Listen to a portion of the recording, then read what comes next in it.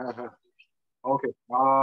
I would start by telling both of them. Number one, there has to be self-realization from both spouses, understanding that there is a difference, and there is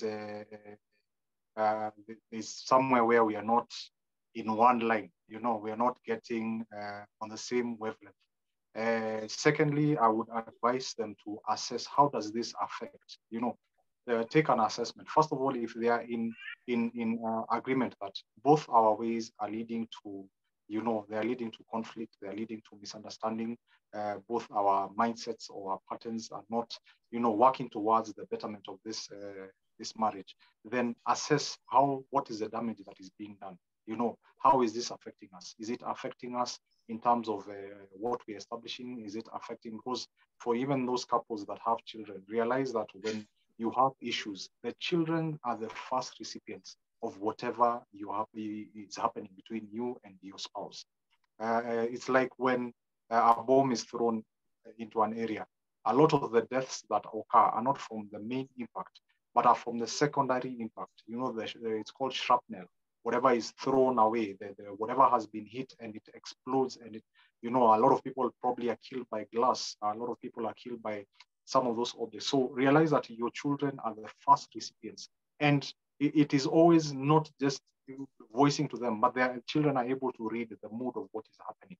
So evaluate what that difference is doing to you, and it will bring you to a place where you'll be able to, you'll be slapped or thrown back into reality. Number three, invite a third party into this conversation. If you find that you both have two different foundations, two divergent views, two conflicting ways, invite a third party where it will not seem that there's wikipendeleo, but a person who is straight, a person who is direct, a person who will be able to hear both your bring certain sanity to what is happening. So this could be